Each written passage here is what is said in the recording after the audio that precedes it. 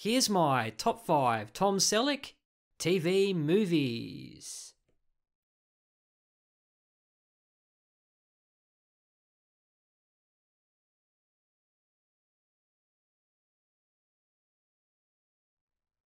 Yeah, but his one fits him better, right?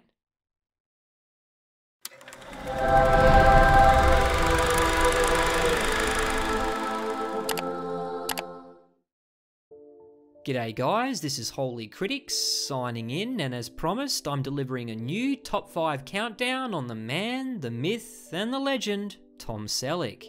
I've been excited to do this one for quite some time now because Tom is even more criminally underrated than Sam Elliott, in my humble opinion.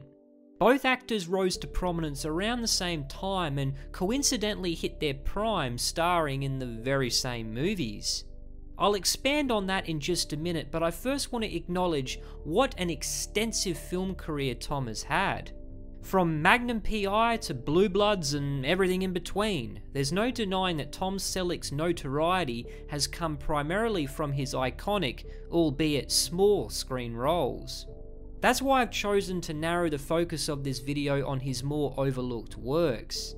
Regardless of budget or ensemble, Tom's towering presence has always elevated even the most mediocre of pictures. Like a fine wine, his performances have matured with age, and he still continues to deliver even in recent times, where lesser actors would have faded away. Hopefully this video will give you some more insight into his versatility and thus longevity as an actor we've all come to love. So, sit back and settle in for my top 5 Tom Selleck TV movies. Number 5. Alright, so getting back to my point earlier about Sam and Tom, there was a time when their careers converged in the most epic fashion. The Shadow Riders was a de facto sequel to their first miniseries, The Sackets. While their roles do differ, both were adapted from Louis L'Amour novels set roughly around the same time period and are centered on the theme of brotherhood. All perfect ingredients for a classic western. The Shadow Riders begins right as the South surrenders and the Civil War ends. The Traven brothers, played by Elliott and Selleck, have found themselves on opposite sides of battle but bear no ill will toward each other. They soon reunite to take down a common enemy who's raided their homestead and kidnapped their younger siblings. Tom Selleck chews most of the scenery in this one as the swashbuckling alpha male who backed the right side of history. It's got the ideal mix of gunfighting, horse chases, great one-liners, and of course, all that glorious facial hair. It's also quite intentional about not letting the plot get too deep or serious, as that would bog down the brisk runtime. Recommended viewing for a weekend spent with your feet up by the fire and a glass of scotch in hand. Number 4. I've decided to throw a curveball into this countdown with a movie you've most likely never heard of before. Divorce Wars came out the same year as Shadow Riders, which is probably part of the reason why it was largely overshadowed, no pun intended. It's a movie that casts Tom Selleck in a completely different light. Here he plays a philandering divorce lawyer whose ironic predicament is not lost on him. His career means more to him than his stay-at-home wife, played by Jane Curtin. She wants to file for divorce when she learns of his dalliance with a young law student, played by Mimi Rogers. But she knows that beating him at his own game won't be easy. Thus, it sparks a divorce war, where she seeks outside counsel hoping to punish him to the maximum extent of the law. Selleck is in no way a sympathetic character here.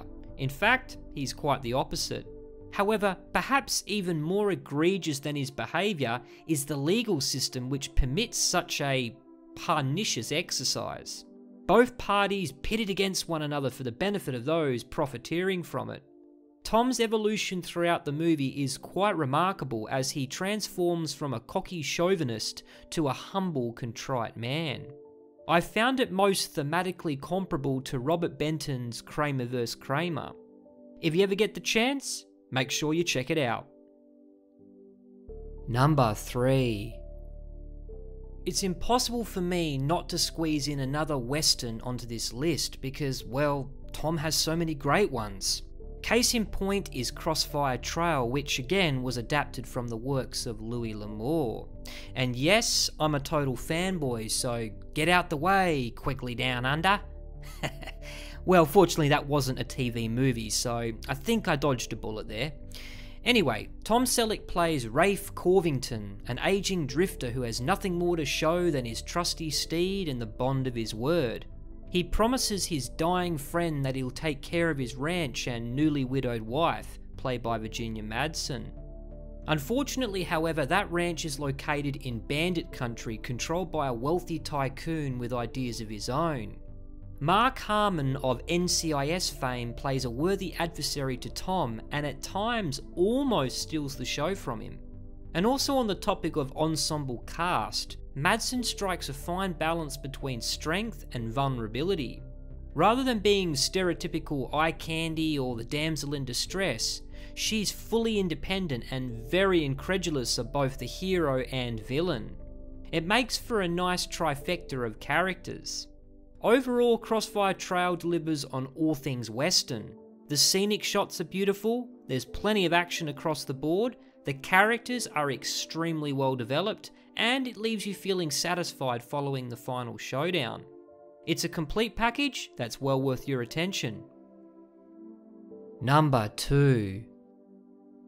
Now for a departure from what you might have been expecting next is the true biopic Ike, Countdown to D-Day.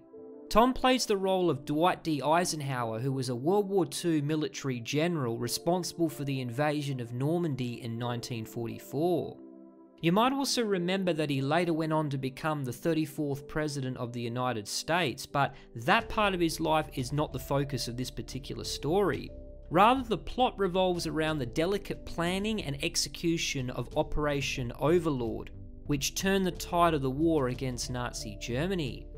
Most notably is the absence of any real action or battle scenes. Normally this would be a death knell for a movie of this caliber, but the character dynamics and constant jousting between Eisenhower and his British counterparts makes for compelling viewing nonetheless. Rather than presenting the character in a brash, jingoistic way, Selleck portrays Eisenhower as a thinking man, a tactician who will not be rushed or intimidated by outside forces. An everyman who never felt more at home than when chatting with the ordinary rank and file. It's this nuanced portrayal that gives the movie authenticity, further proving how Tom Selleck can hold his own as an actor. I'd highly recommend checking it out on YouTube. Number 1. For Tom Selleck aficionados out there, my choice, or rather choices, for top spot will come as no surprise to you. Simply put, Jesse Stone is my favourite detective character, period. You see, I was too young / non-existent to appreciate TV shows like Columbo and Kojak, where there was a strong central crime-solving character.